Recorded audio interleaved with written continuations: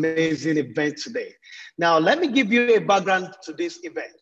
This event is actually a series. So it is called the Digital Identity Series, organized by DI and CIS. Now, the entire thing is actually Nigeria's Digital Identity Project. Are we ready? So it's a question to us. It's a question to the stakeholders. It's a question to the right holders in the entire ecosystem. So, and to do that, every single month from the month of July, we'll be taking you into a journey, looking at our readiness as a country, as a people for the Digital Identity Project. And of course, for the month of July 2021, we have a topic titled Nigeria's Digital Identity, the Blueprint. Now, this morning, this afternoon, and this evening, depending on your time in your location around the world. So we'll be having two important panelists joining us. And of course, you can bear with me that we can't have anybody discussing, the Nigeria's Digital Identity Project, better than, of course, the agency that is saddled with the responsibility of implementing the DI project in Nigeria. And of course, most Nigerians are aware of the agency called National Identity Management Commission. So if as a Nigerian, you have been issued your NIN or you have been warned by the telco, to go link your NIN with your SIM card, of course, the agency that is responsible to actually provide you with NIN is NIMSI. And today we are glad to have with us the General Manager for Legal and Regulatory Services of that agency. And of course, also from our partner in India, Center for Internet and Research. So before I go ahead, please permit me to welcome, for introduction of our partner in India, Soumya Saidu, to make a formal introduction of CIS India. Soumya, how are you this afternoon? Thank you, Solomon. I'm good. I'm very well. How about you? We can actually just share. Thanks. I can just begin by carrying on about CIS's work on digital identity specifically. So CIS is basically a tech and policy research organization. We are a nonprofit based in India. And we've been working on several issues on tech like privacy, cybersecurity, AI, and so on, freedom of expression, etc. So one of our initiatives in digital identities has been the project that we began almost 2 years ago now. The project began with the intention of examining appropriate design choices for digital identity frameworks and what their implications could be in, say, civil, social, and economic rights. With that kind of a basic aim, we kind of had two critical questions around it. One was, what should be the appropriate uses of digital identity? That is, when should digital ID be used? And what should be the principles on the basis of which we should evaluate a digital ID system? The second critical question in this project has been around technological design of ID. So to study the technological and policy design choices that we have while creating such systems. The first part of the question has led us to create an evaluation framework, carry out certain case studies around the world, and kind of also create a lot of, study the judicial trends, etc., in the ID systems. The second question has, of course, is still under progress. We're about to finish our project and create a decisions guide, which would help people understand what choices in terms of technology and policy one should make in order to create a more effective in terms of rights and a more kind of centric to people digital ID system. Thank you.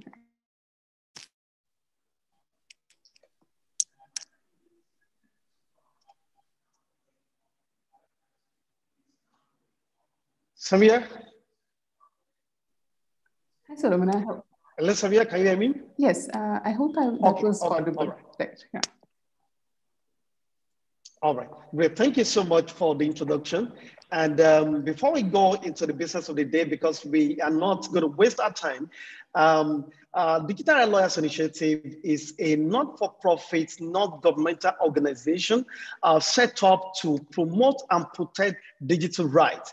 And of course, how do we do that? We do that, via an acronym I will call LAT. LAT stands for Litigation, Advocacy, Research, and Training.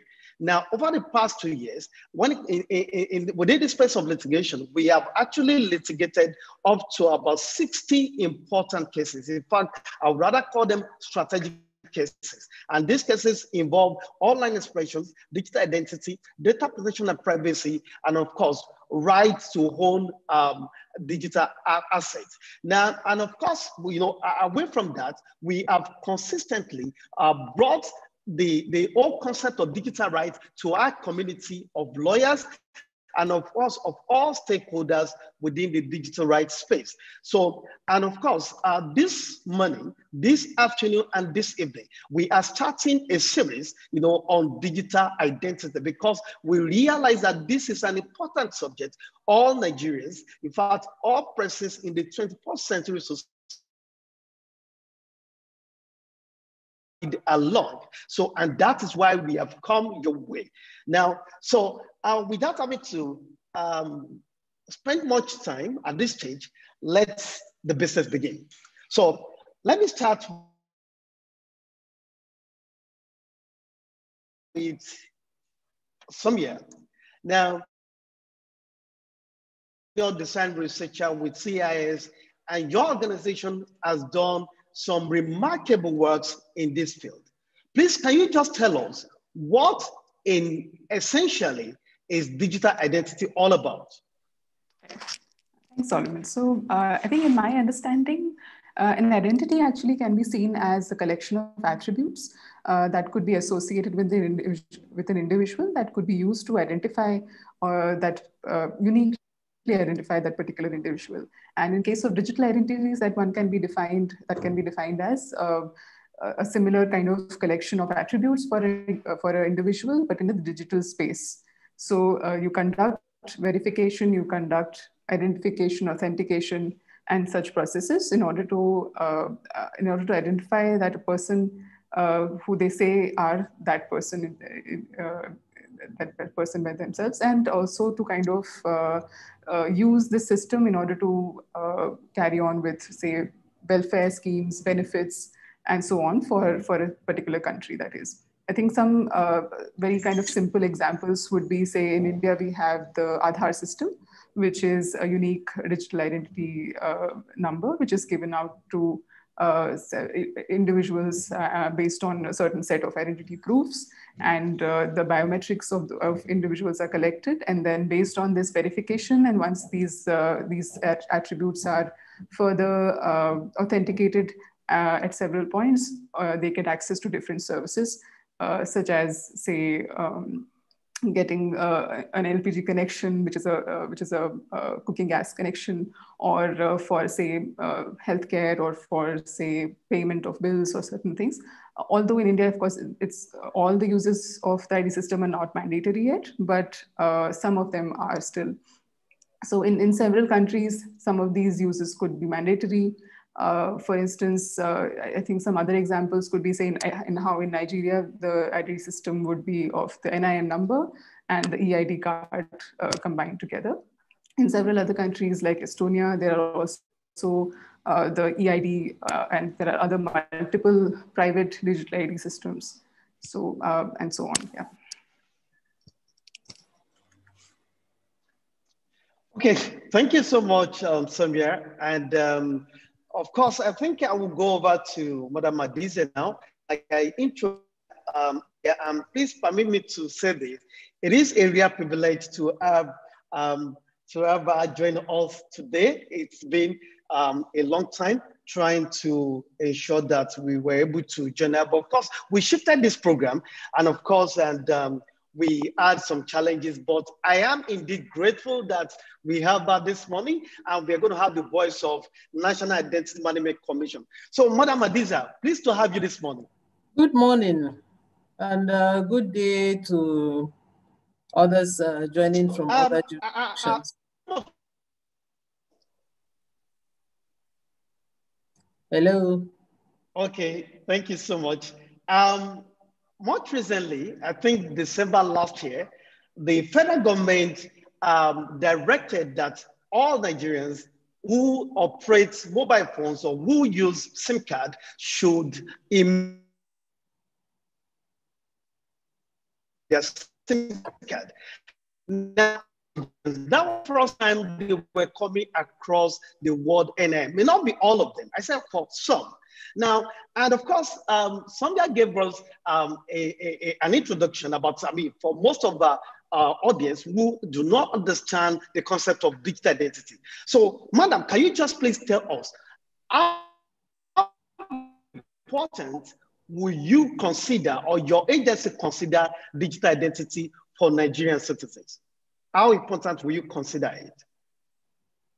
Okay, thank you very much for the question. I think the question encompasses the whole essence of why the agency is even in existence. Because when you look at the mandate given to the NIMC is to register everybody, issue them with an identity token, and make sure that there is access for verification and authentication of such identities. So digital ID is something that when you look at the preference by most Nigerians always kind of prefer to have something physical that they can carry. But the world has gone beyond that. Very well. And the world has gone beyond that. Most transactions are done digitally. So digital identity, we cannot do without it. The database is a digitalized registry. So even though we issue physical tokens, we still have to, the means for identifying those tokens are digital. So what NIMC did there is to look back, to re-strategize on how it is going to deliver its mandate.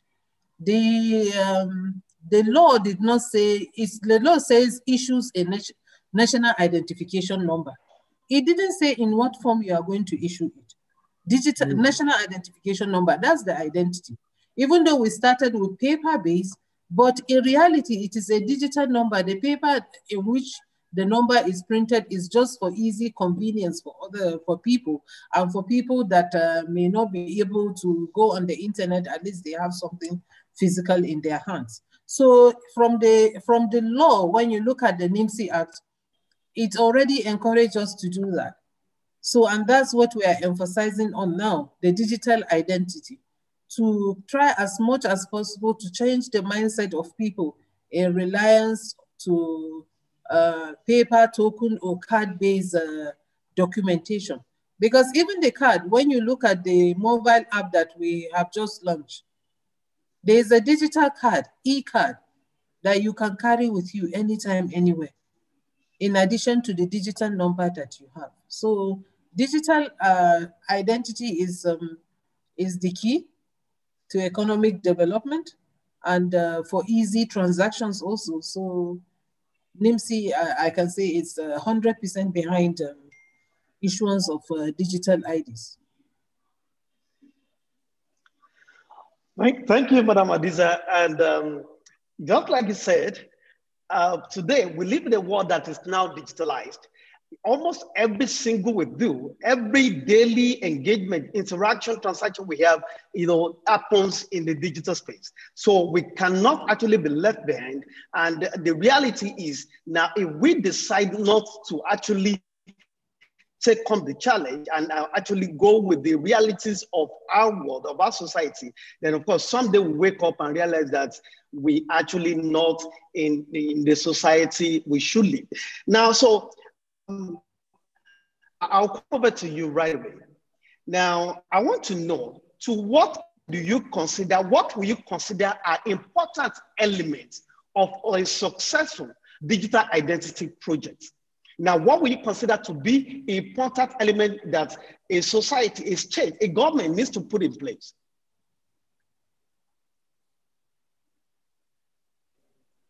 Sorry. Sonia, did you hear me? Yeah, got it. Yeah. Right. So I think, at CIS, we have kind of formulated an evaluation framework in order to assess this very question.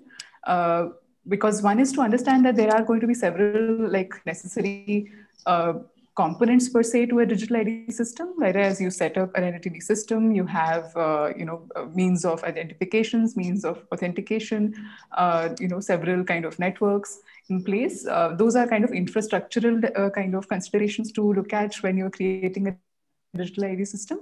But we have specifically also tried to look at how to evaluate a digital ID framework, which is to say that when you create laws or when you create a legal kind of backing to an ID system, what should be looked at?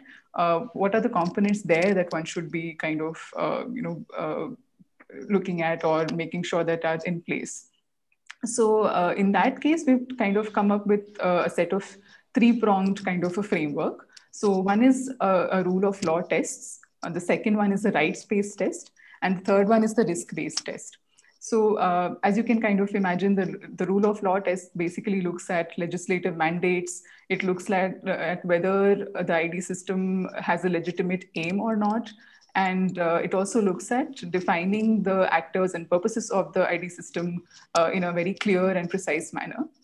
So it also, the kind of general understanding of this test is to say that a legislative system should be creating in more detail the system as opposed to an executive body.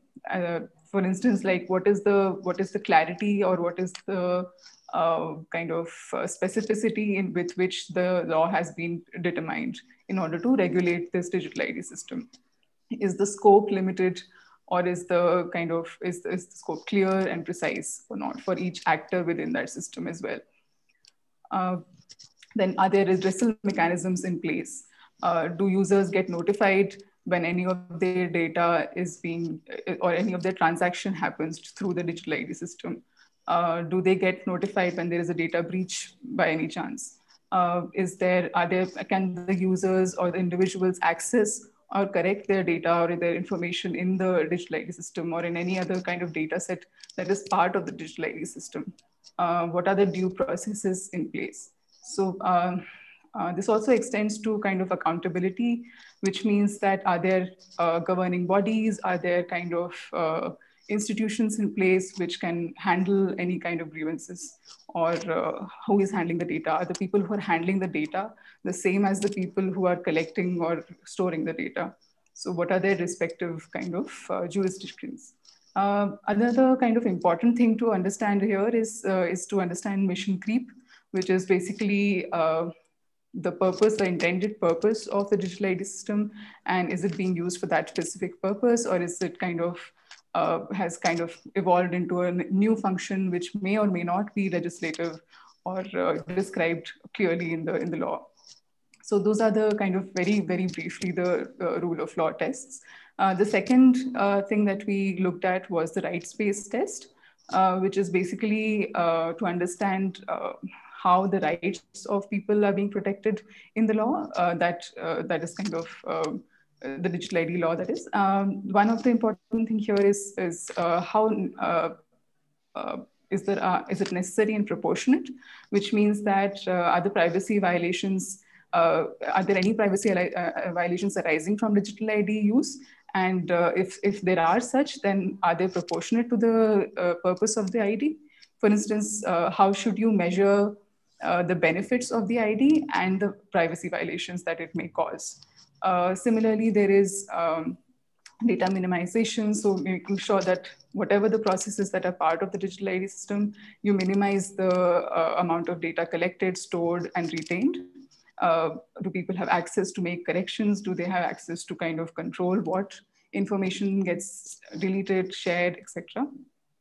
Are people getting excluded through the different mechanisms? Making sure that if the ID system is meant for everybody, then everybody gets to use it.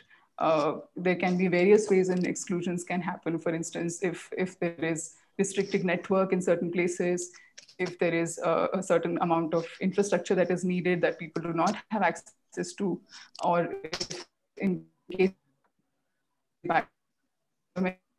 difficult for sometimes people to record their biometrics, all of these factors can cause exclusion. Another thing is the mandatory use of digital ID systems several times, and whether or not the aim kind of justifies that mandatory use. Thirdly, there is the risk-based test, which means that how do you assess the risks that are involved in applying this digital ID system, and to what extent are these risks kind of necessary? So there can be privacy harms, monetary harms. When data is anytime collected, there can be several ways of kind of using that data. So there can be profiling done, there can be discrimination based on that profiling of the personal data that's collected in digital ID kind of mechanisms. Another thing is basically to, again, see whether the severity or the likelihood or the nature of these risks are kind of worth the benefits or not, to always weigh in these kind of risks. So yeah, I'll probably stop here for now, but yeah, this is kind of my understanding of what the necessary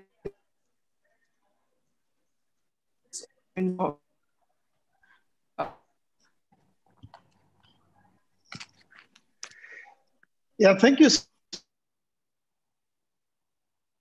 Mentioned quite a number of things, and my observation is that most of the issues you raised revolve around one thing, and that is the legal framework.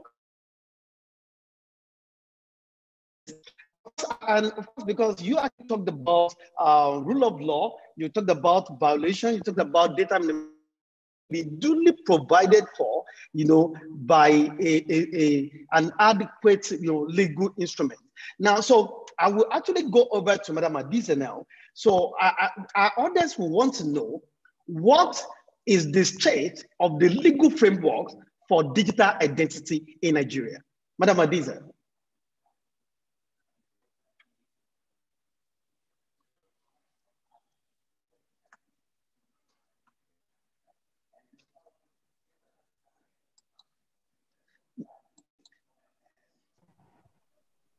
Hello. Hello, yes, we can hear you now. I have had the last speaker enumerated in details the principles for data protection. And as regards to the national identity, Nigerian national identity, there's already, before it started, there was a legal framework that was established, which is the NIMSI Act. So NIMSI Act details all the legal requirements. Most of the issues she discussed are already in the NIMSI Act. Most of the principles of data protection are in the NIMSI Act. And in addition to that, the NIMSI is working with other stakeholders under the legal working group constituted by the President of the Federal Republic of Nigeria to make sure that the data protection law for the country is passed. So we are at the stage of drafting. We have done a stakeholder workshop on that. And hopefully before the end of the year, the bill should be at the National Assembly. Sorry. And then the bill. Okay, thank you so much, Madam. Before you go, let me conclude on this. When you look at the national identity management system, before the system was started, we started with a privacy impact assessment across the country to hear the views of most Nigerians as regards to collection and processing of their data. So that impact assessment was done, and then the privacy policy follows before even the creation of the NIMSI Act. So the NIMSI Act came on board, and how the National Identity Management Commission designed the whole system is to design it with privacy in mind, privacy by design, from the systems, the processes, and the human resources that we use. Privacy was at the back of it. We learned from the previous exercise that happened. There's a turnkey project that was done for Nigeria. We learned from it in terms of security, infrastructure, knowledge gap, and the rest of it. So what we did was to make sure that when we were starting the National Identity Management System, the NIMS, we make sure that we will not be vendor lock-in. So we make sure that our systems, even at the point of design, have security in mind, the security of the system, the interoperability of the systems, and to make sure that these systems are controlled 100% operated in Nigeria by Nigerians, and training, they receive adequate training. The same thing, our processes, we have to make sure that our processes are up to international standards. We have to be ISO certified and other relevant certification for our data center, and then for also our card production facility that we have on ground, the card certification, the card industry certification. So we had to go through a lot of that to make sure that our system processes and equipment are secured. So the legal framework is there. In addition to the law, we have regulations that guides against how to access the database, how the information is gathered and stored in the National Identity Database, how we are even going to harmonize with other stakeholder agencies that are holding data. So all those rules, regulation, and framework, the legal and regulatory framework were put in place. And for the regulations, they are always updated. At least we want to make sure that they are up to date to any standard that we have internationally.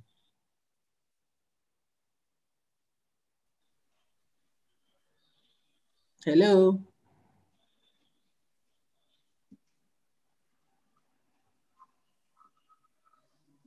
Hello. Thank you, Madam Hadiza. Okay. Yes. So there's a question here for you. Okay. Now, a good number of times, as we would say, now the government told us that NIN is free, but when I had to get enrolled, I had to pay. As a matter of fact, I encountered a fellow yesterday who told me he paid 4,000 naira and he was asked to come back after 3 weeks. Now, so the point is that now, if the agency, if your commission is saying enrollment is free and Nigerians are actually being extorted, because that is nothing but extortion, what can they do? What right do the citizens have? How can they communicate across, get across with your commission? What can they do? Well, I'm glad you said the commission said enrollment is free. And it is a known fact that we have been spreading this information that enrollment is free. So if you walk into a center and you pay money, the giver and the taker are guilty of the same thing. Because it is by paying the money, you are encouraging the extortionists to continue to extort. Yes, let us be frank, let us be free. You can't tell me, because you are in a hurry. We have been enrolling since 2012, and you are just coming out in 2021, and you want to have the need now and then. You failed to do that almost 8 years ago. When we were begging people to come to our centers, you failed to do that. Now that there's a need that you cannot do some transactions and you require the need, you want to pay the usual Nigerian way. You are always in a hurry. You are always in a hurry to get service. You don't want to follow a queue to wait.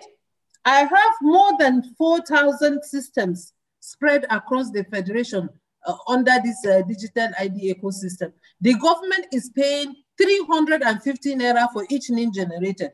And in this 350 naira, they make a profit of almost 150 naira on it, because by estimates, when you buy equipment over a period of 6 months, when you do a certain number of enrollment, you will be able to recoup the cost of your investment. So there's already profit in what we are giving them. And they are charging you 20 times what we are giving them.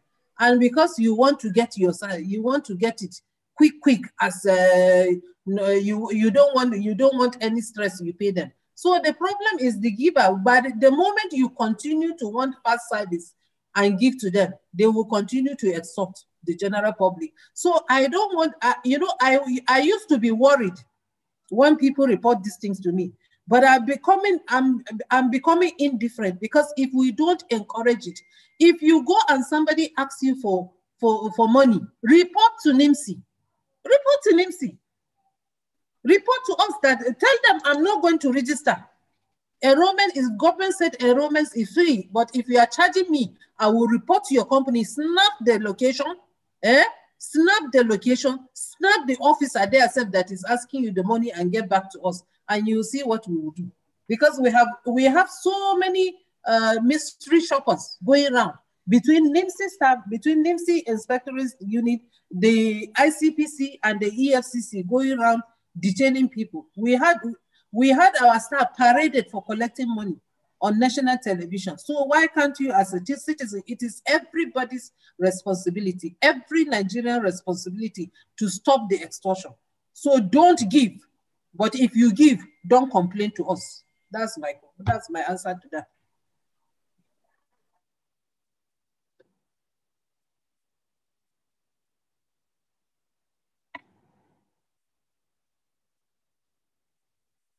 Hello, are we still on?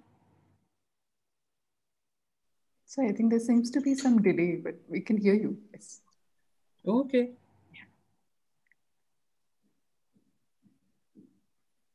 It's like the moderator is off. I can't see him anywhere. Might be a connection trouble.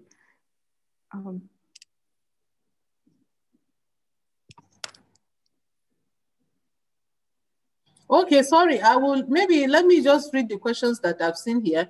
Nigerians value paper-based NIN ID because banks and other government agencies like CAC still request for paper-based NIN ID before they are allowed to carry out their day-to-day activities. Nigerians will not value paper-based ID if banks and government do not request for it.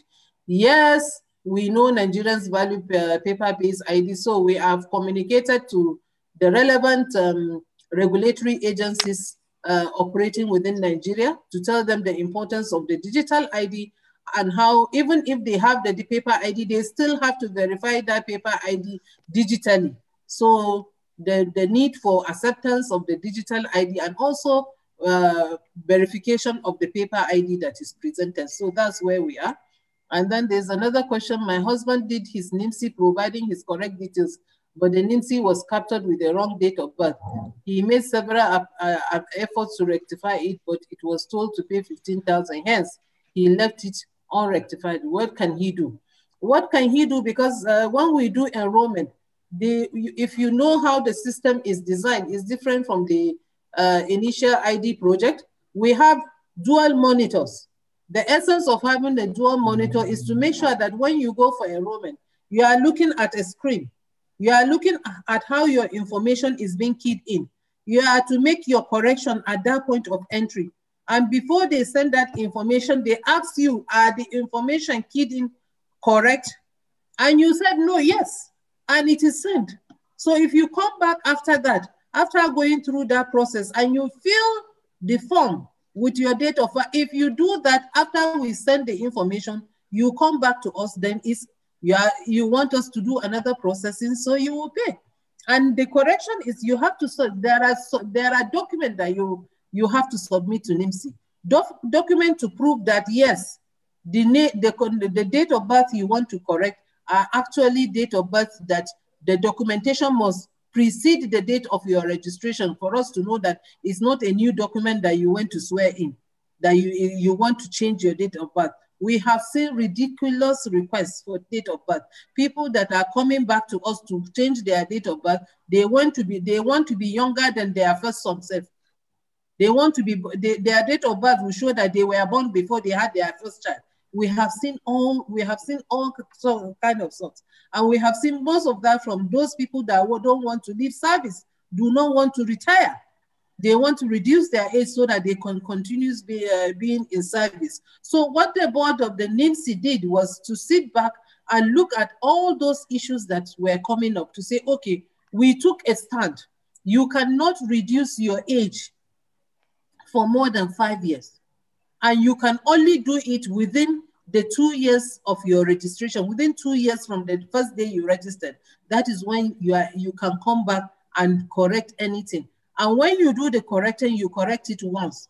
And mind you, when you correct it, because this is fundamental, we do not erase the corrected information, we leave it. So this is your date of birth when you came to us, and this is when you correct it to so date. So we do that. And the 15,000 is processing fee, because there's a processing that has to go through. You go, you see, you do an application, submit the relevant documentation. It goes through 2 departments, get to the DG for final approval, and then get back for the correction to be effected. But if it is genuinely not your mistake, because we have seen a lot of that with the harmonization we are doing with the BVN record, that kind of data, some people were even given years that when you look at them, you know that this is not definitely, somebody of 30 years will be given 70 years of age. You know, definitely there's a mistake somewhere. And for BVN modification, those data that we have harmonized from BVN, that we receive from BVN, we don't even charge. We don't even charge for BVN medication, because you are not the one that first brought the data came to us from another agency. So what we do is to do modification and update of your record to take the information that is not in the banking register, complete the identity, retake your biometrics. Because what we take from BVN is the basic fingerprints that can identify you, but we have to take the complete 10 biometrics to make sure that, yes, because we have a standard we have to maintain. So, and the biometrics must meet our standards for identification. That's on that question. So you are back. I was answering the questions that you have. Yes. Yes. Okay. So I'm glad you mentioned something, because you actually touched a number of areas. And one important area you touched, which I would love to know, your reaction to, is that you mentioned that if anybody needs to record their birth, it could not be, more than 5 years preceding the year they earlier submitted. Now, and a few other conditions attached to that. So now, do we have this information on the website of the commission, or are this information provided to subscribers when they are being enrolled, or when people are being enrolled on the scheme? At what point do they have this information? When you are being enrolled, like I said, you fill a form. So you provide the information to us. And there's a provision before you sign that form that says all the information you will have provided are true and correct. Based on that enrollment form that you fill, our officers or our licensees type in that information on the system. While they are typing, you have the opportunity of a second screen. It's a dual screen that as they are typing, you are monitoring. And when they finish, they will ask you, are this information correct? You said yes. You sign off on it as part of the process of enrollment. So whenever we receive a request for, the first thing a complainant will tell you is that your people put in my date of birth incorrect. What we do is we go back to retrieve the form that you signed and signed for us. 99.9 cases of those cases that we have received, with their own hands, they put the date of birth. They want to change the date of birth, maybe because they saw that the NIN is being harmonized with their personnel records in their place of work. And they needed to call the information they gave in their place of work, the age is lower than the true age they gave us in national ID. So they want to align the two. And when you tell me that your people did it wrongly, we retrieve the file that you signed. We keep those files. We keep those forms. We retrieve it. I have had reason. There's a particular lady that I've had reason to exchange correspondences over 10 times with her in a federal agency with a long letter that a senior person that your people returned. I retrieved it, I sent for the file. I photocopied, I sent her. I said, you gave us this date of birth, and that is what is exactly on your national ID. Then she started pleading that please, she wants to change. If you want to change, then go follow the process. This is the process. Submit an application. Why you want to change the date of birth or why you want to modify. If it is actually, if we pick our forms, your forms, and we see that it is actually wrong, we query our staff for doing wrong work. And we don't charge you to do the process. We do it with an apology letter. But if it is done by the person, you can't come and pin it on our staff when we have evidence that you are the one that provided. And on the information, all the processes, all our processes are on our website. When you go to our website, you see the requirement for what you need to provide for whatever service you require from NIMSI. Okay, thank you so much, madam. Let me go over to Soumya now. Soumya. Yes, Solomon. We're actually looking into rectification of personal data on digital identity. Now, do you think there are exceptions? Yes, I agree with Madam Adisa. Now, particularly, in Africa, a good number of times, people have reasons to reduce their date of birth, their age, and all of that. And, to a large extent, the commission considered this to be the fault of the person, of the registrant. Now, so as an expert working in this field, do you think the commission should be justified for asking, for turning down at any point rectification of personal data or DI, 2, for charging for rectification of personal data? What do you think? Right, I mean, based on my experience in what has happened in, say, India and the Aadhaar system. Soumya, did you hear me? Right, I could hear you, sorry. Yeah. Yes. Right. So, So as I was saying, based on our experience here in India, there have been several cases of, inaccurate data, occurrences of, say, issues with date of birth, issues with photographs, issues with biometric data as well, facial kind of features as well, iris scans as well. So I think, and many of them have kind of come to us as kind of fraudulent entries in the system and various kind of, lapses or errors of that sort.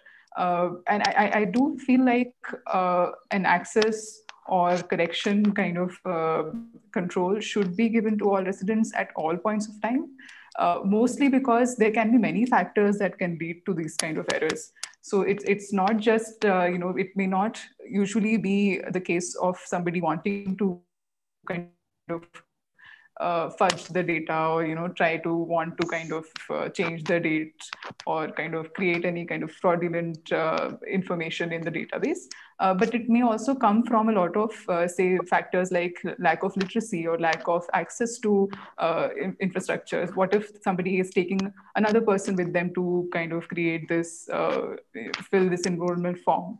What if there are issues during that process? So while there can be, the processes can be difficult for the commission itself, it's still important to give the option to everybody to be able to kind of correct this information at any point in time, given that people could realize it after a certain lapse of time also.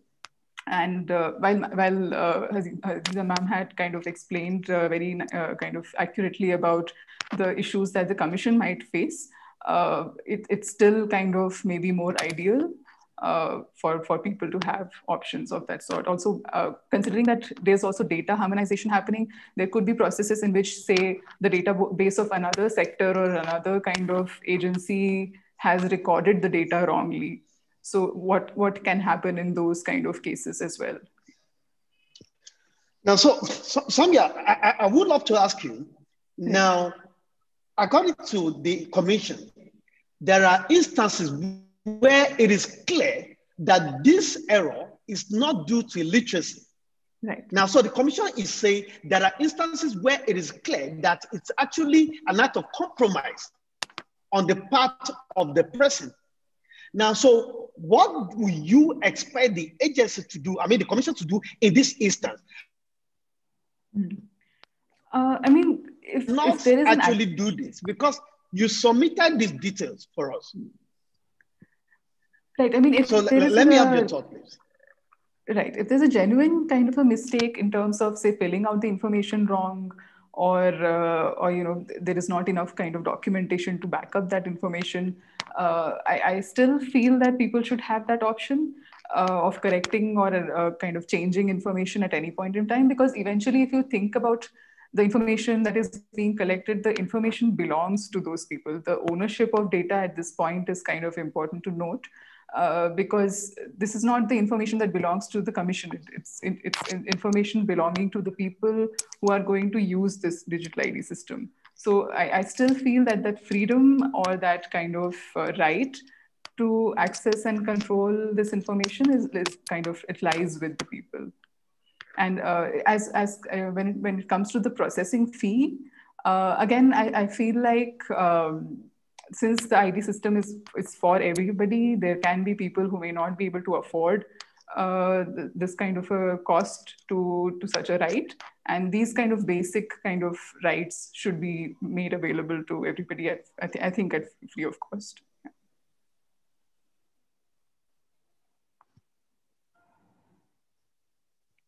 Madam Adisa. Now, like I said, for most Nigerians, they came across some, not most,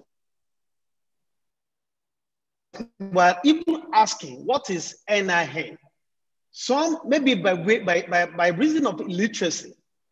Now, so my question is, to what extent is the commission engaging the public, particularly going to the level, to the grassroots, to sensitize, educate the people about what NIN represents and what benefits they stand to benefit by getting enrolled on the scheme? All right. Madam Adisa, the question is for you. Yes, I have heard you. Communication is a never-ending action.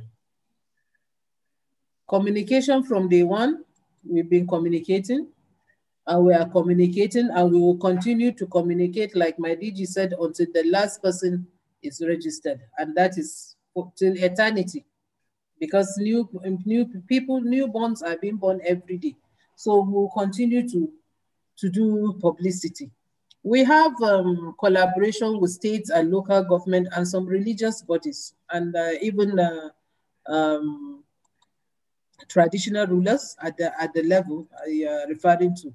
And currently we have radio programs in local languages for each of the states and regions to make sure that the information gets to the grassroots.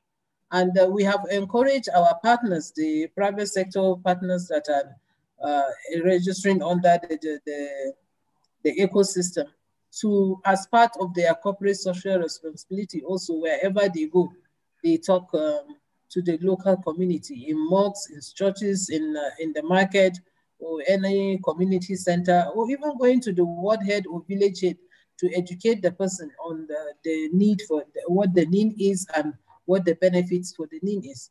And then the government also is, as much as possible, trying to make sure that government intervention programs are channeled to people that have already been registered with the need, or to make it conditional for people, beneficiaries of those interventions, to have the need. So it's a continuous thing. It's not that we have done this, we are arrested. No, it's a daily thing. Communication is a daily thing that we do to the general public.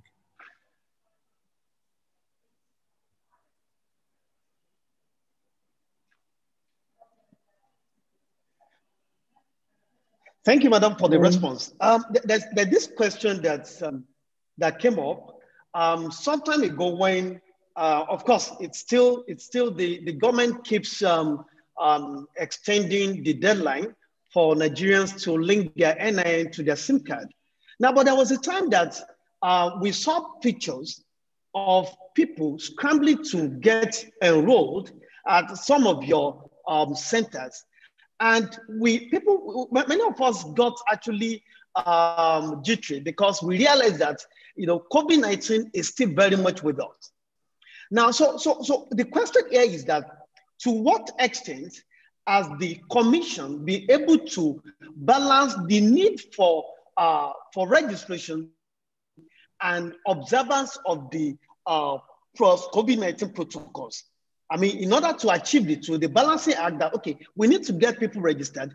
At the same time, we need to actually be aware, or be conscious of the pandemic we have with us. What has been the step the commission has actually taken in this regard? Well, I will tell you that your question has been overtaken by events. This is a situation in 2020 that you are referring to. This situation was sometimes yes, between April to October 2020. That was when you had those issues. And if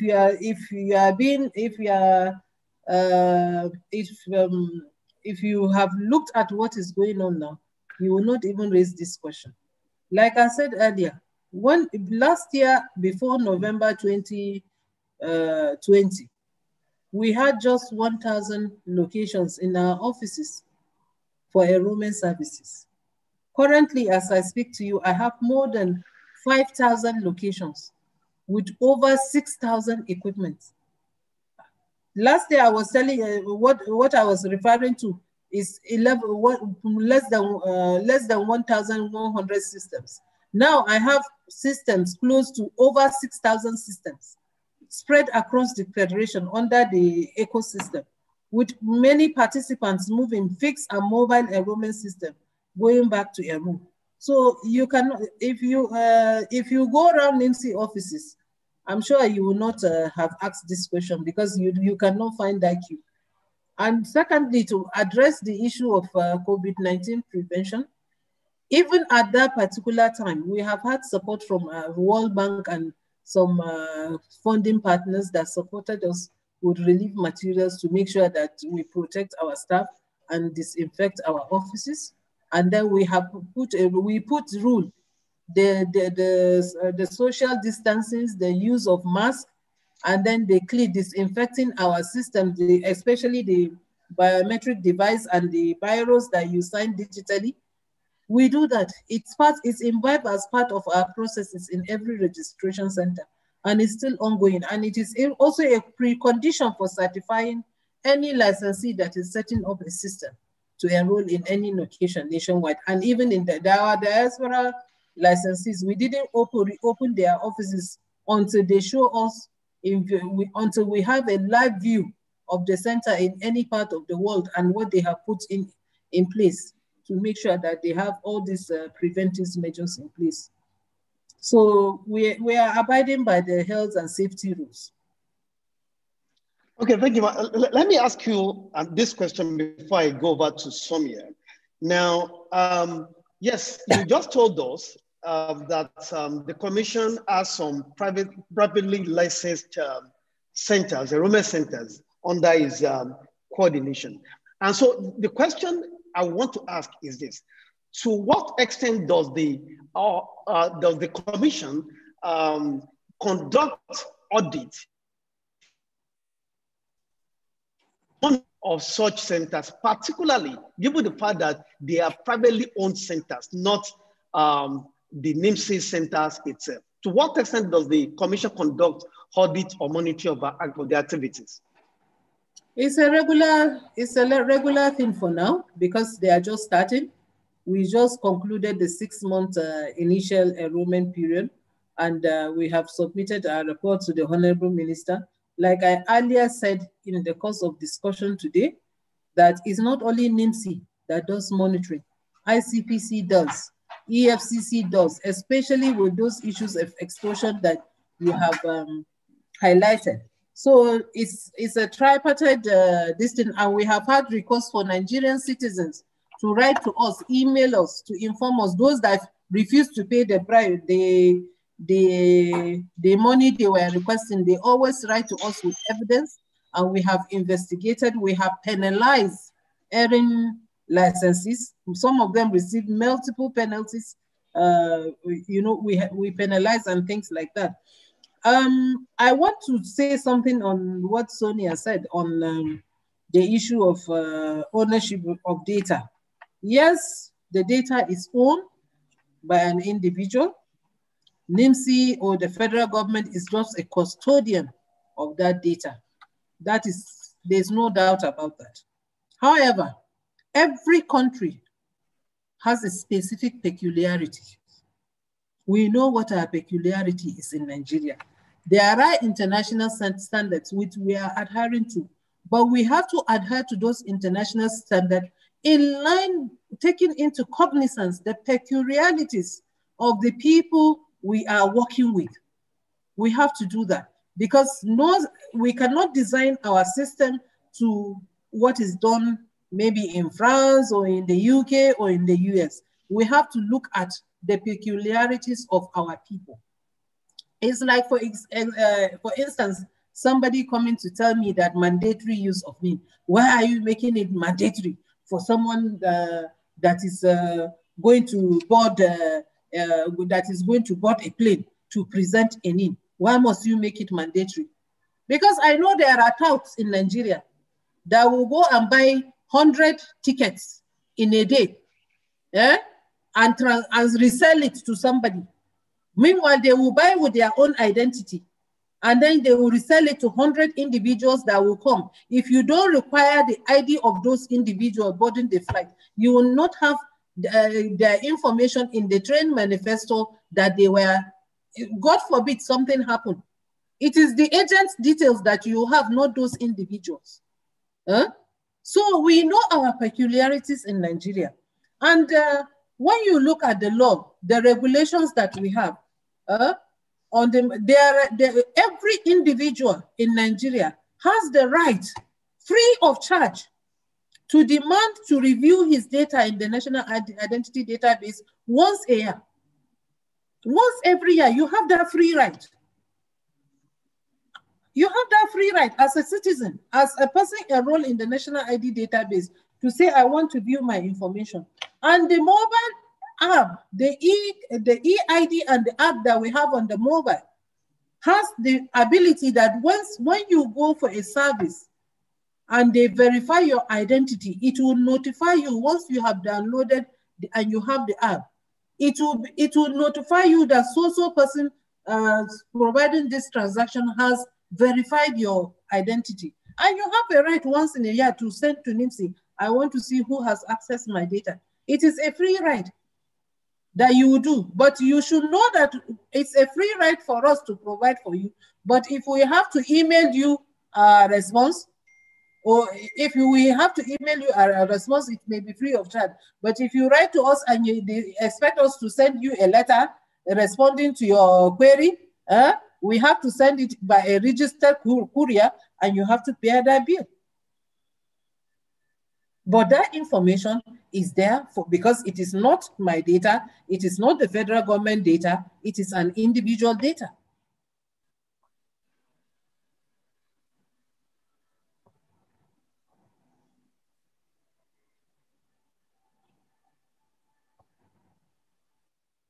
Hello. Sonia, over to you now. Madam raised a very vital point. And for me, I think our audience needs actually to hear your view too. Now, the point is that Nigeria has some peculiar situations. Now, we cannot actually close our eyes to fraud in our system. In fact, prevalent fraud in our system.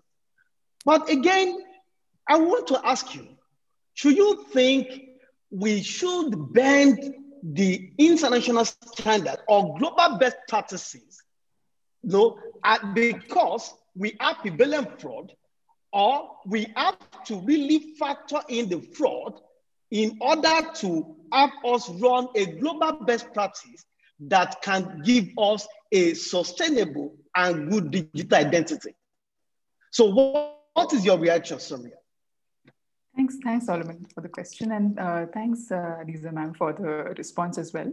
It's a very critical kind of a question again, because it's basically again kind of trying to kind of weigh in your options here, right? Like you're looking at the fraudulent entries. There is kind of possibility of several kind of security risks, or kind of security towards the public, security towards the nation kind of risks, and you're kind of weighing it against the basic rights of people. So, I mean, when we say international standards, we also kind of see these kind of human rights or digital rights that are kind of applicable for every nation, right?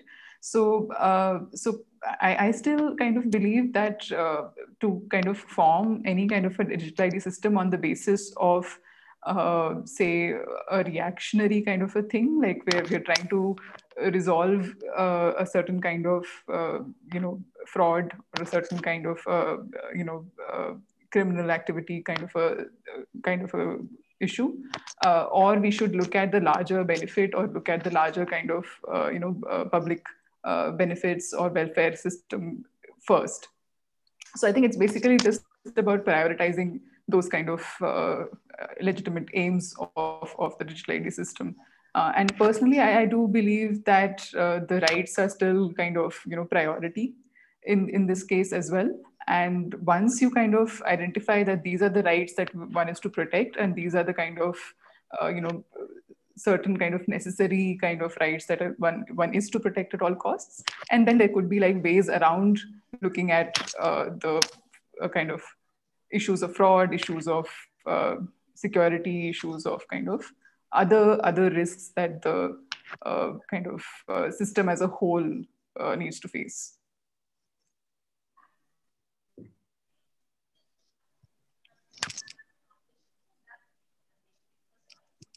So Soumya, in a nutshell, are you saying right that is embedded in global best practices should supersede the consideration for other factors, like fraud and as we mentioned? Are you saying such right should override such considerations?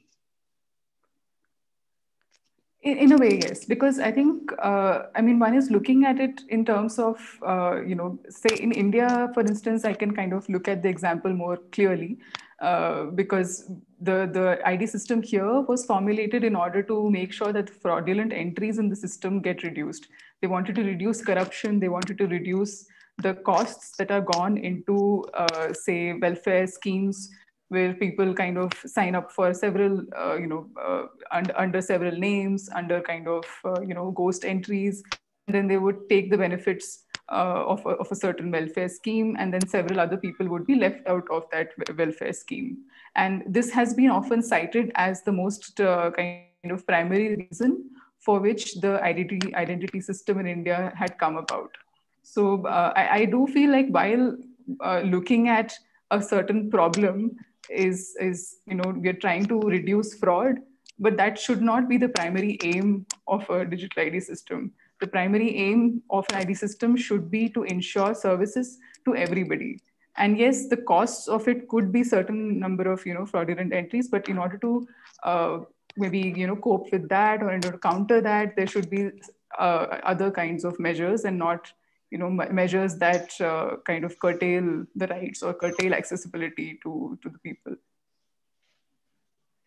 Thank you, Soumya. Now, if you're just joining us, this is Digital Identity Series brought by Digital Rights Lawyers Initiative and Center for Internet and Society. Now, this day, today, this morning, this evening, depending on your location around the world, we are looking at Nigeria's digital ID, the blueprint. So now, so far so good, we have been speaking to Madam Adisa Dagabana, who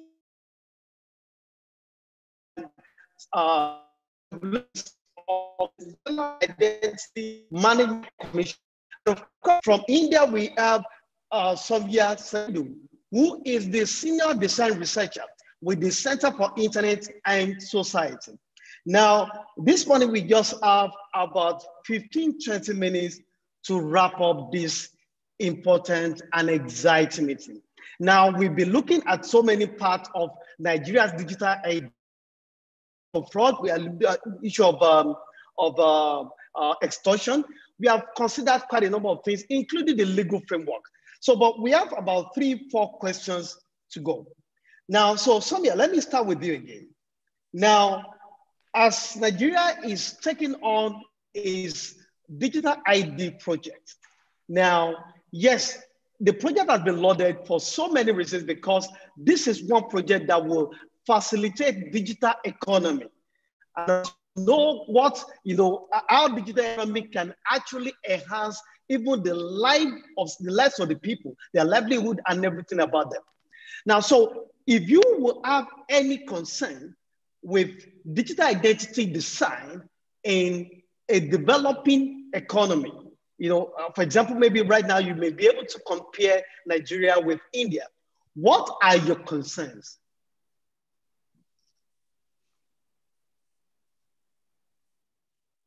Right. Sorry, Sonia. Sonia, did you get my question? What are the kind of... I could just clarify if you mean that what are the concerns currently in the Nigerian ID system? Yes, that's the question. Yeah, okay, great, thank you. So I think if I may begin with kind of taking people over a short kind of an introduction to the case study that we've done for Nigeria, so that I can kind of provide a sufficient amount of context before I kind of begin to critically look at it. So I think the kind of a methodology that we have adopted is to look at systems thinking. Systems thinking is basically a kind of a way of looking at a certain system, in this case, the digital ID system, where we look at different sets of things or different entities which are connected to each other, and we study these interconnections. We understand what the pattern this ID system could reveal over a period of time. So as part of this, this kind of methodology, we looked at 4 different countries: Nigeria, India, United Kingdom, and Estonia. And for each of these countries, we created a set of, say, visualizations or mapping. So say one of them was the process maps, in which we tried to map how the identification or authentication processes happen for each ID. For instance, in Nigeria, we looked at how to enroll for an NIN, how to enroll for EID, how does the authentication happen for these 2 kind of components. And while we mapped these processes, we tried to understand what are the different kind of actors who are involved in this kind of a process. What is their accountability? How is the information shared from, say, one agency to another? What does an individual need to do in order to kind of enroll themselves and get themselves registered and get the NIN or the EID?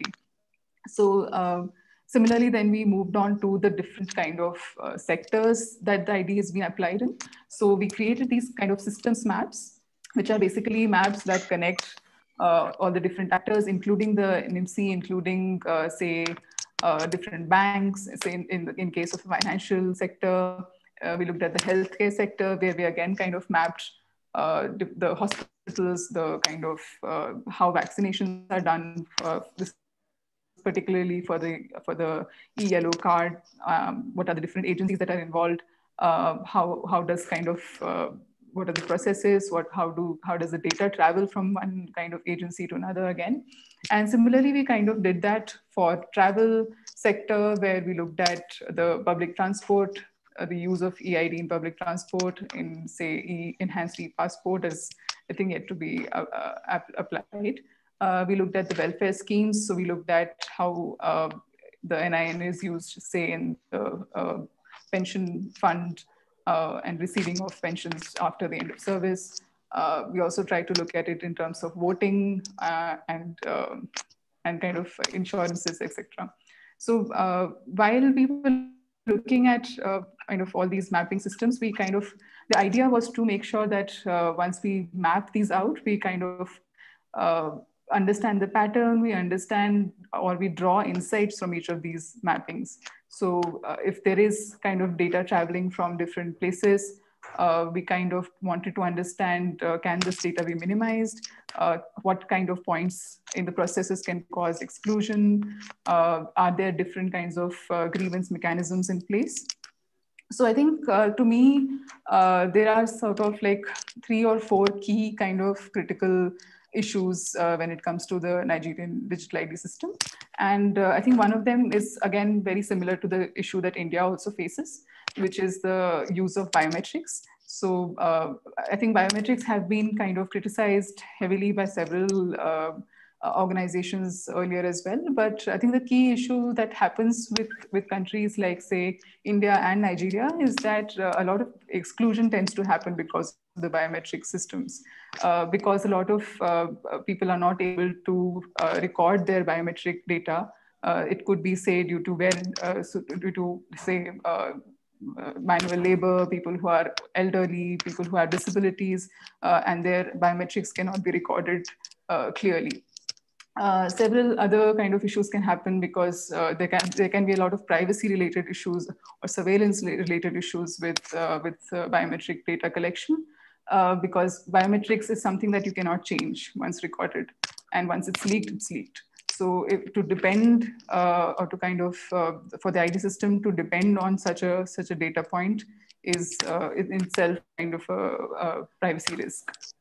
So I think while a lot of people feel that biometrics is a clear way of kind of recording databases or kind of a more reliable means of recording database, there are a lot of risks that it also brings in with it.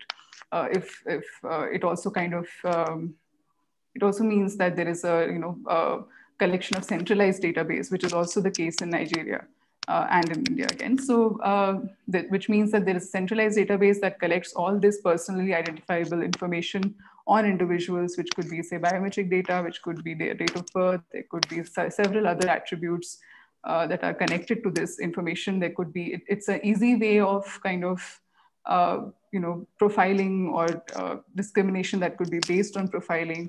So several, again, harms or risks that are attached to such kind of an ID system. So besides these two, there is also several instances where, is the... Now, Sonia. I think there has been... Yeah, sorry, go on.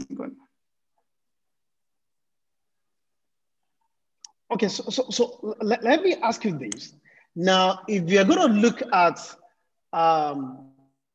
exclusion, privacy challenge, or okay, so let me leave it at the two.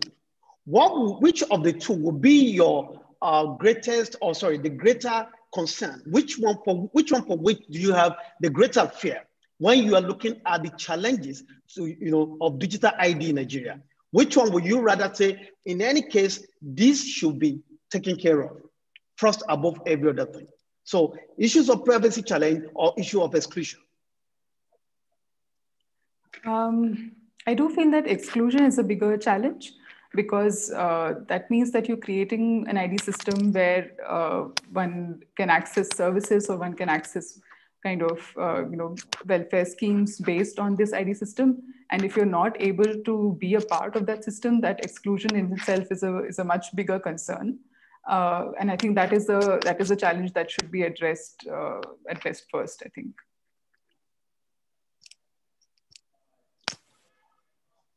So looking at the exclusion, I mean, to really support your view,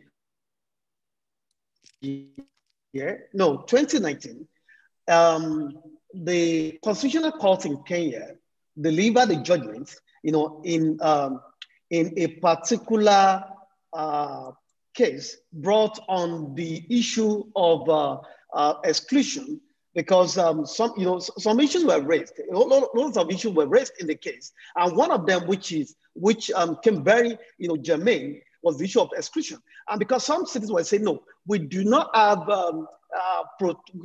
insufficient legal protection for privacy, and so until we have that, we are not going to get enrolled and all of that. So, and of course, the court delivered the judgment. Now, of course, permitting the government to proceed with the registration, with the enrollment. But of course, in the judgment, making a declaratory order, that barred from enjoying a particular service because of non-enrollment. So for me, I think that's actually a huge point for inclusivity, and that's actually to avoid the exclusion. Now, well, I want to ask a question around that, but then I think maybe I should leave that, because that question may actually have a hugely legal color. That is to look at what, the role of the legal community, particularly lawyers and the courts, when it comes to protecting all citizens, from being excluded, on the basis of digital identity. But then I think to a large extent, all of us will agree with the fact that in order to have a good DEI, we also have a policy that can exclude any section or some members of the society. Now, but let me throw this question to you before I go back to Madam Hadiza, which most likely will be my last time of questions with that as we wrap up this event, this moment. Now, my question is this: if you are going to give any piece of advice to the Nigerian government now, what areas will we look at it? This whole scheme is a work in progress. What do you think can be done better or be done differently in order for us to achieve a good idea? Right. I think at this point, since the ID system is already on its way in terms of kind of using biometrics and using kind of certain laws in place, I think the most kind of urgent advice would be to maybe look at trying to decentralize the data system, because currently the ID system that is followed by Nigeria is a centralized database, which means that all the kind of data that is kind of collected through the process of identification, through the processes of authentication, goes into one place, one database. And there's also progress that is being made in terms of data harmonization, which is being collected from different other agencies. So I would definitely recommend looking at decentralization of databases, which would reduce risks of security, reduce risks of threats of privacy, and it would also kind of maybe make the system entirely a little more easier to follow through also. Yeah. So thank you, Samia. Let me go back to Madam Hadiza. We have about 12 minutes to wrap up, and I think I just have 5 minutes with our speakers. It's been an exciting in India, and of course, exciting evening for all of our other participants from wherever they're joining the rest of the world. Now, so Madam Hadiza, I have a question for you here. Now, for those who claim that yes, they have attempted to get enrolled, and they have always been, because let me first lay a background. In a number of instances and in a number of roles I've acted, I am actually a witness to commendable efforts of the Commission in setting up places, centers for enrollment.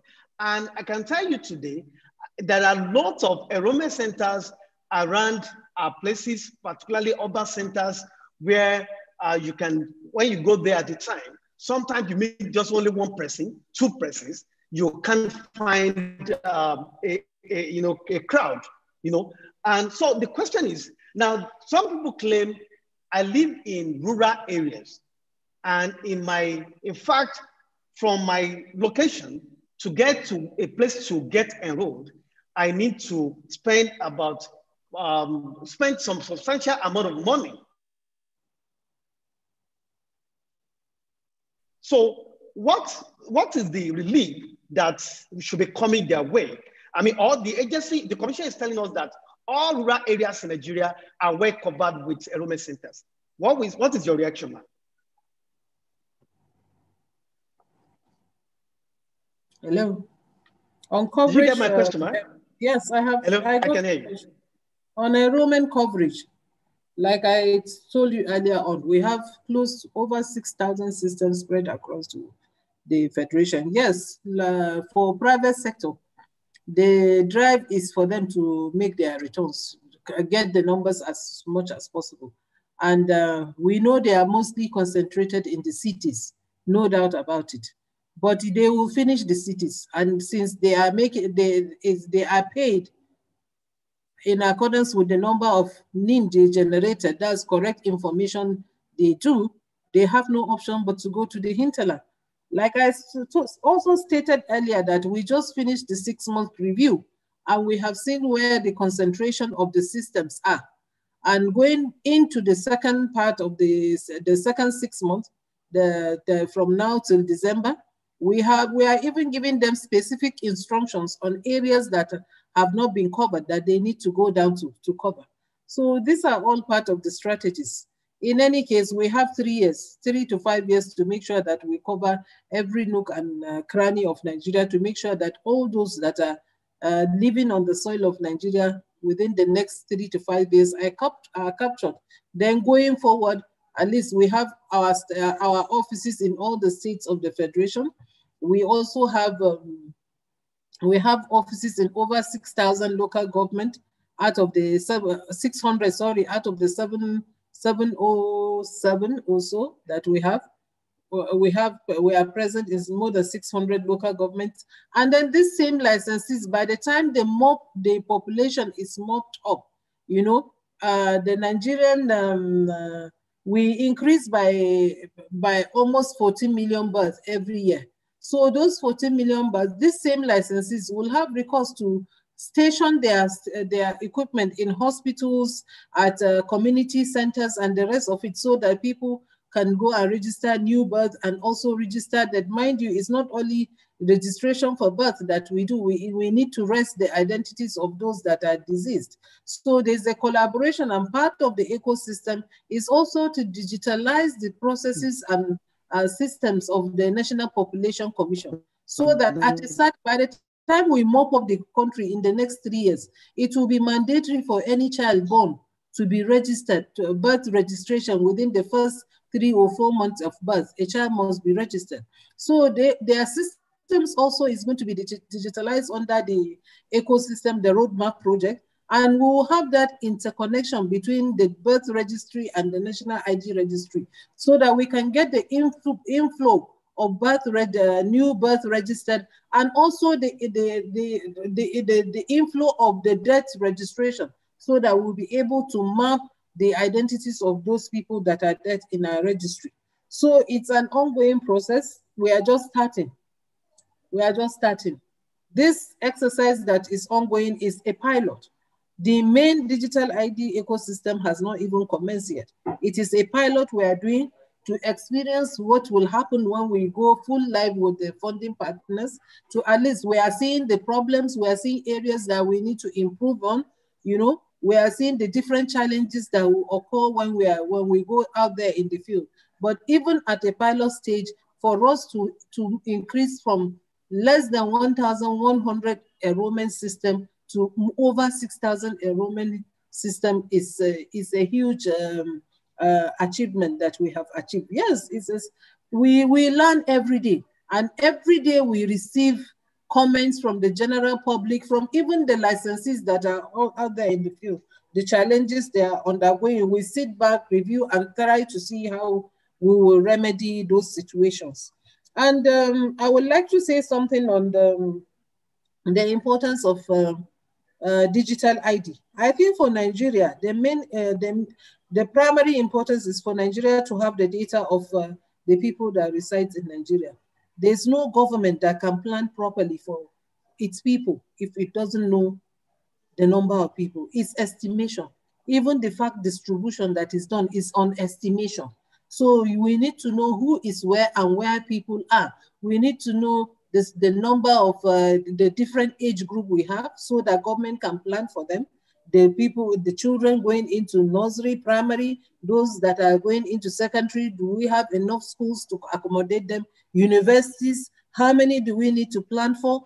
You know, And even to know the work age, you know, those the number of unemployed youth that we have, so that specific project or assistance can be targeted by the people. And most importantly, for some states, the drive is for them to know that who are the taxable people in those jurisdictions. Because in some states, it's tax for services. We want to make sure that we don't fail in providing services. But at the same time, the citizens must also commensurate that gesture of government by making sure that they pay their tax when due. We look at Western countries to say things work perfectly, but they pay their taxes.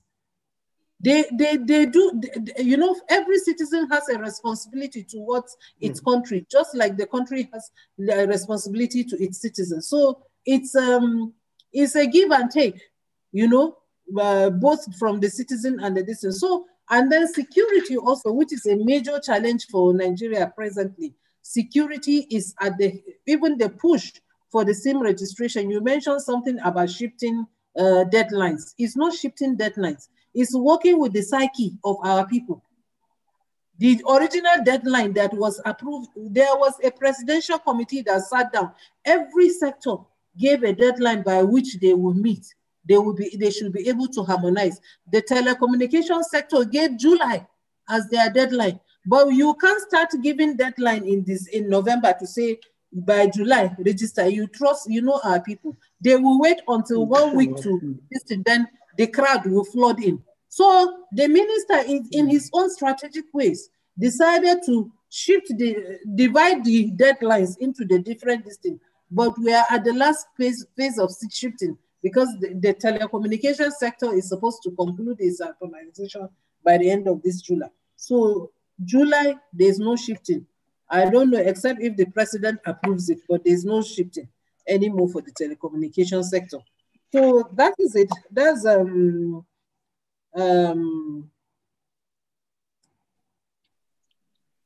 yeah, I think that's more that the privacy challenge. And okay, something about exclusion also. I've heard something about exclusion, and then you know, the biometric. What we did with this system is to have a 3-model biometric: the face, the iris, and the fingerprint. India went straight to the iris because of their population. Because if using the fingerprint in Nigeria, let's say 2% of Nigerians will be excluded with fingerprint. 2% in India is millions, thousands of millions that will be excluded, not as compared to Nigeria. But what we have realized is we are using the face and the fingerprint, but we are activating the iris, so that those percentage of Nigerians that will be we may not be able to capture their fingerprints very well, we recourse to the iris. So that's one of the we are opening it up at the front end, because in our system at the back end is already activated. It's at the front at the time of capture that we have not activated, and it's part of the devices we are introducing in the digital ID ecosystem to make sure that that system is there.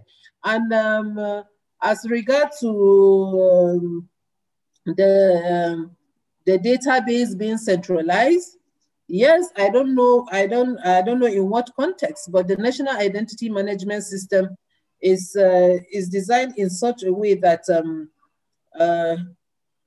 the different components, the components are separated. Verification is different. The verification system is different from the enrollment system, even though it gets feed from the database. There's a primary database.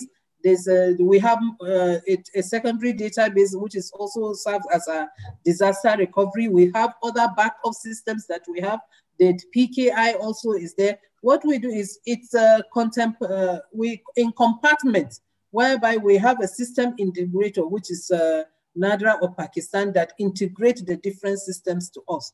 And the database, apart from the primary database and the secondary database, we intend to have additional 2 disaster recovery sites across some other parts of the country.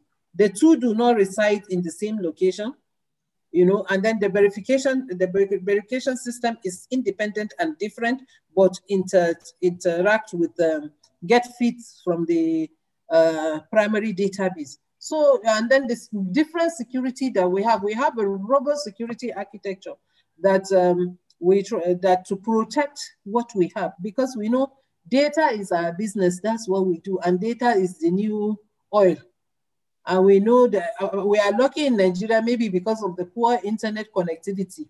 That's why we have not had several attacks. But we have a robust team in-house that that is working day and night to make sure that our systems are safe and secure. We make sure that our certification, our licenses, and all the security infrastructure we need to have in place, we have it. National Identity Management System is a critical national infrastructure. So it's under the watch and protection. All the protection that is given to critical national infrastructure is given to the National Identity Management System by the federal government. So, everything is in place, yes, and we are not resting. We are improving because security is a moving target. You always need to be ahead of the perpetrators of penetrators of systems. So we have ethical hackers in-house that works 24/7 to do that. Really certified staff, all Nigerians, which at least one thing we can beat our chest is to tell you that at least in NIMSI we promote our staff, we promote the Nigerian community, companies that we have brought into the system to make sure that local content of some of the services that are provided by foreign companies, at least first, second, and third level of support, we make sure that that expertise is given to Nigerian companies to do it. It's only when things have to be escalated that we escalate it to our vendors. But we try as much as possible to do that. And Nigeria also is on the board of OSIA, which is a movement to make sure open interfaces for different ID solutions. So my DG is the chair of the advisory council, and we try as much possible to bring all Africans together to make sure that the lessons we have learned from the identity system that we've been operating over years, the different projects, that we pass it on to our sister African countries so that they learn from our mistakes and do not repeat the mistake. And we share information with them. We are always available. They come, and even India, we started before India. Actually, even India came to understudy us, but they had the political will, so they were much ahead of us, and the strategy they took to decentralize enrollment as against what we started we wanted to do the same thing, but the concession failed. So we had a backlash of almost 6-7 years before we are going back to the Indian model now. So it's been an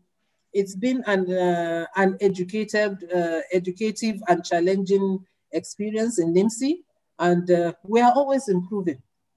We are always improving, and we are open to discussions with other like-minded people and in other jurisdictions to share, to rub mind, to see the challenges. And the whole aim is to make sure that we deliver our mandate of providing robust, secure, and dependable identity management system for the country.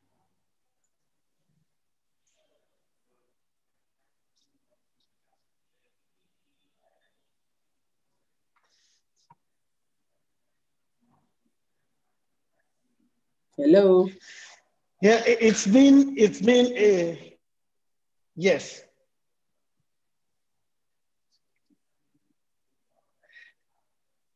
It's been quite exciting and engaging this morning, this afternoon, this evening.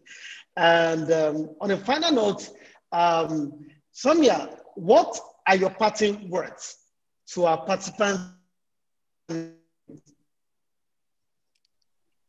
Thanks, Solomon. So I think I would just like to end with the kind of understanding that there are still kind of lots of developments that are happening in digital ID lots of kind of haste to develop it, to kind of, there are a lot of benefits for public and private sectors.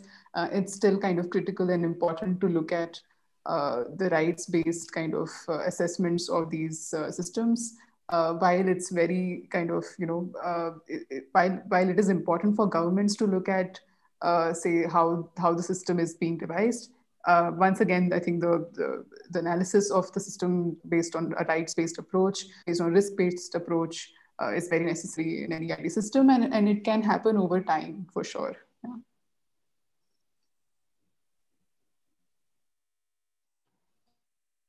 It was great to also listen to.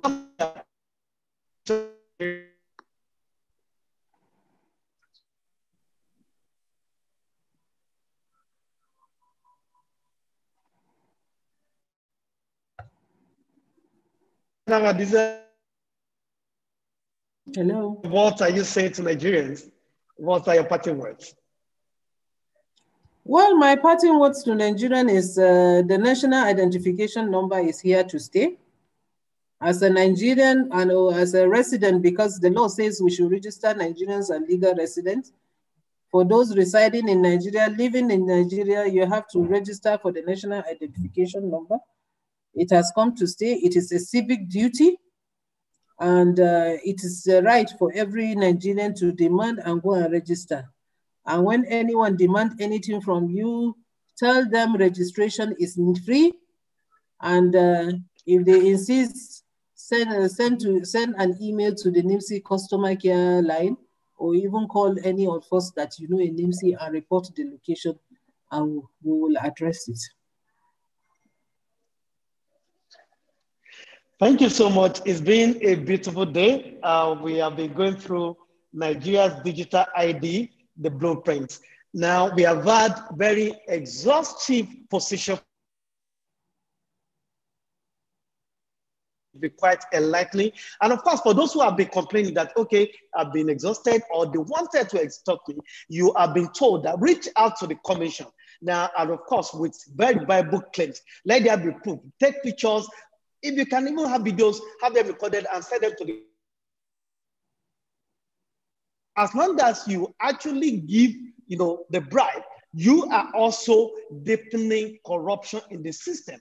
You are encouraging the person who is collecting it. So we want to say thank you so much for our speakers today. Thank you so much, Madam Hadiza. Thank you so much, Samia, and all of our partners, and particularly our technical crew, Pranav, Yesha, at CIS, want to say thank you so much for making this event a successful one. We look forward to coming back again in the month of August for another edition. So then I want to say, do have a beautiful day. Thank you so much. Bye-bye. Thanks so much. Thank you all. Bye.